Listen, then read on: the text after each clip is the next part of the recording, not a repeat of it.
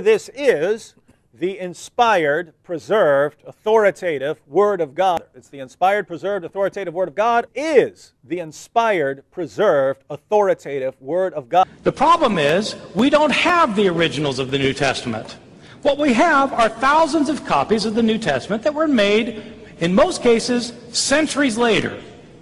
We don't have the originals. We have copies made centuries later. These copies that were made centuries later contain numerous mistakes, thousands of mistakes, tens of thousands of mistakes, hundreds of thousands of mistakes. Is the inspired, preserved, authoritative Word of God. It's been the core of my research for the past 30 years. At some point, I came to the realization that my belief in the inerrancy of the autographs didn't make sense. If God inspired the Bible without error, why hadn't He preserved the Bible without error? I couldn't think of a good answer then, and I still can't think of a good answer now, even though I think I've heard every answer ever proposed.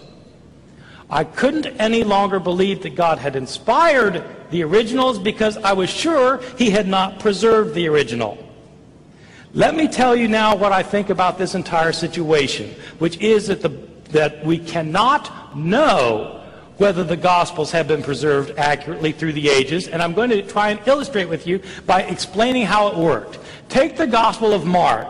Whenever Mark was written, say it was written in the year 65 or in the year 70, in the city of Rome, say, I don't know where it was made. Whoever wrote Mark put it in circulation, and somebody copied the Gospel of Mark. Then somebody copied that copy, and somebody copied the copy of the copy, then somebody copied the copy of the copy of the copy of the copy. And we don't have any of those copies. It's the inspired, preserved, authoritative Word of God. Everybody who copied the text made mistakes.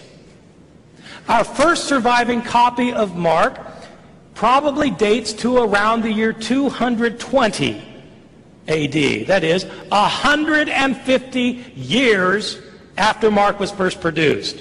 Our first complete copy of Mark comes from the year 350, about 280 years after Mark.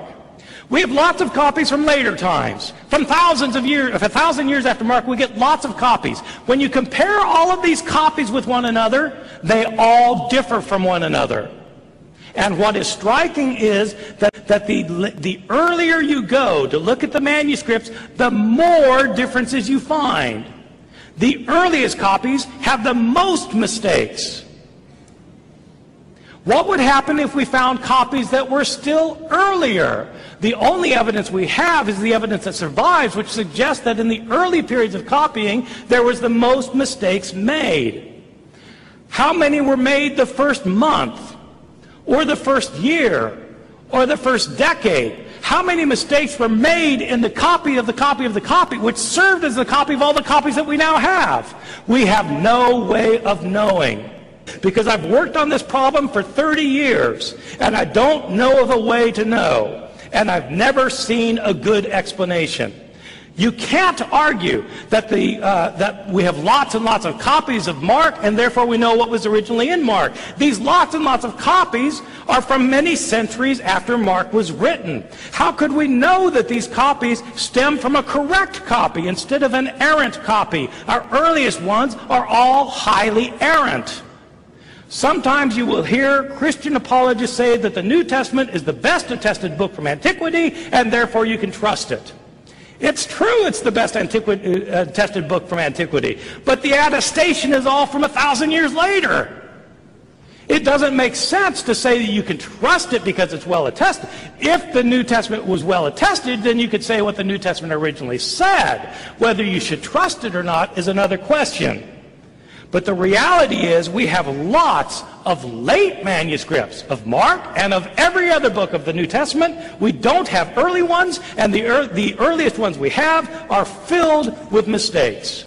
Question number 5. Do archaeologists in his... This is the inspired, preserved, authoritative Word of God. That the following view is a view of skeptics, that we don't have the originals, we have only copies, that thousands of copies have thousands and 10,000s of mistakes. When he calls that and it's the view of non-skeptics.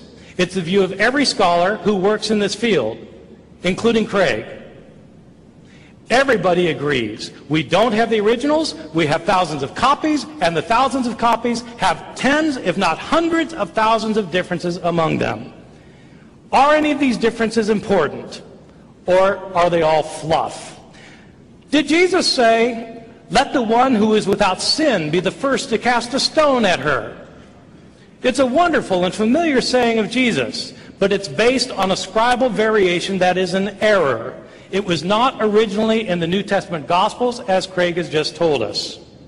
Did Jesus say, "Neither do I condemn you. Go and sin no more"? Well, does it matter whether Jesus said it or not? Turns out it's only in a textual variant. It was not in the original New Testament. Did Jesus say, "Go into all the world and preach the gospel to the whole creation. He who believes in me and is baptized will be saved, but he who does not will be condemned"? It's found only in a textual variant. These are the signs that will accompany those who believe. In my name they will cast out demons. They will speak in new tongues. They will pick up serpents. And if they drink any deadly thing, it will not hurt them. They will lay their hands on the sick and they will recover. Does it matter if Jesus said it? It certainly matters to the Christian groups in the Appalachian Mountains who practice snake handling as part of their worship services. Did Jesus give the entire Lord's Prayer or just half of it, as in Luke? Does it matter? It depends on which manuscript you read.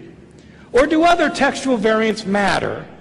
Does it matter whether the doctrine of the Trinity is explicitly taught in the New Testament? The only verse that comes close to teaching it directly is 1 John chapter 5, verses 7 and 8. There are three that bear witness in heaven, the Father, the Word, and the Spirit, and these three are one. Does it matter if that's in the New Testament? Does it matter whether the Gospel of John ever calls Jesus the unique God or not? It's based on a textual variant. Does it matter whether the Gospel of Luke teaches a doctrine of atonement or not? The view that Jesus died for the sake of others. It depends on a textual variant. Does it matter if Jesus was in such agony before his arrest that he sweat blood? It's found in only a single textual variant of the Gospel of Luke. Does it matter that entire words, lines, paragraphs, and pages were left out by some scribes? Does it matter that there are numerous places in the New Testament where scholars cannot decide what the original text said? Does it matter that there are some places where we will never know what the original author said? Does that matter or not? Many evangelical scholars claim that it doesn't matter. But I don't believe them, because these scholars devote their lives to studying the Greek manuscripts. Why would they do that if it doesn't matter? Major evangelical seminaries raise hundreds of thousands of dollars for manuscript projects to study these manuscripts. Why would they do that if it doesn't matter? It does matter. Is the Bible a trustworthy, reliable guide? If so, what if we don't know what it originally said?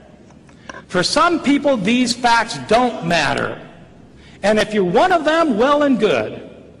But if you're someone for whom this does matter, then I would urge you to start reading and start thinking about the Gospels of the New Testament as critical scholars have described them. But we do believe in the Bible, so it's just, I mean, how obvious could it be that this does not come from God?